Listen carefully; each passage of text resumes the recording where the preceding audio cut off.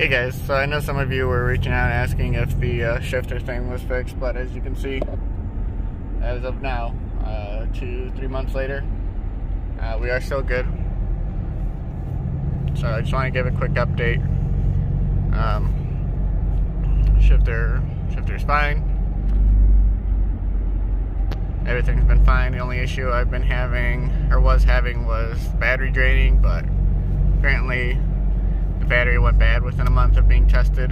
So they tested it again and it was bad, replaced that, now we're good to go. So we're all good.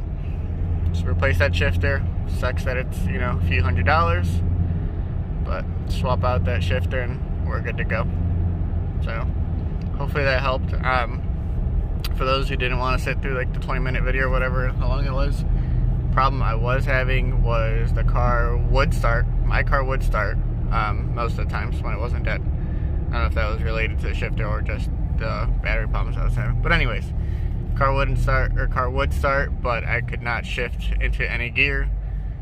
Car would tell me that I had to shift to park to be able to shift, but I was in park, so I couldn't shift. There's that. I got, oh, and then I also here, I got the service shifter warning. Something along those lines. But yeah, that's all I had happen to me.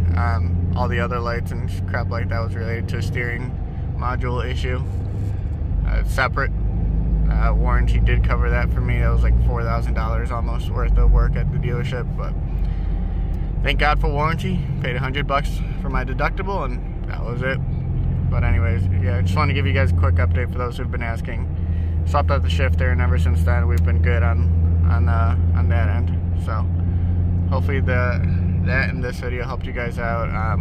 I did add the part number to the description of the other video, but I'll add that here again. So the shifter I got, I bought it off a buddy for a couple $100 instead of the retail 300 something, 400 bucks call it.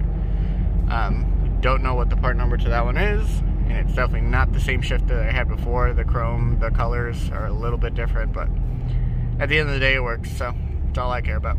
So see you guys in the next video. Thank you guys again for watching. I hope these videos help someone.